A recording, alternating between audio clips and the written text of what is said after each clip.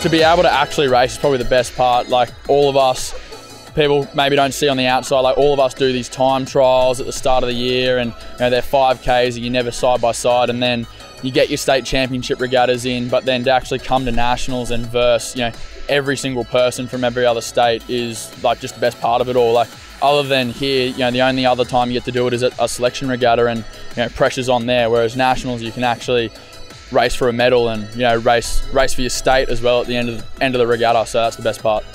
Really impressed with all the athletes that I've been working with. They've done a really good job staying level-headed, really strategic about the conditions and dealing with what Nagambie's given us to deal with.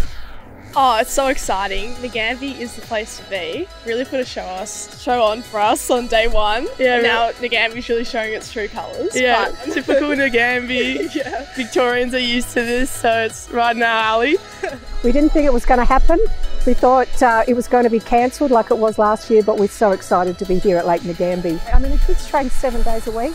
Quite often they're rowing in the morning, back in the gym in the afternoon. A lot of them not only just row, but they coach as well.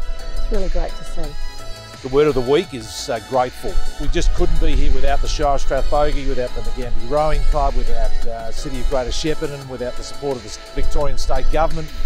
But most importantly of all, a whole range of volunteers, an army of volunteers, from boat holders to boat officials to car park attendants and everyone assisting with the presentations. I know for everyone else, that interstate regatta, the Queens and Kings Cups, that's going to see the Governor-General here to present those trophies, both of them over 100 years old. So much history. Let's hope the racing is competitive as it was last year at Lake Barrington.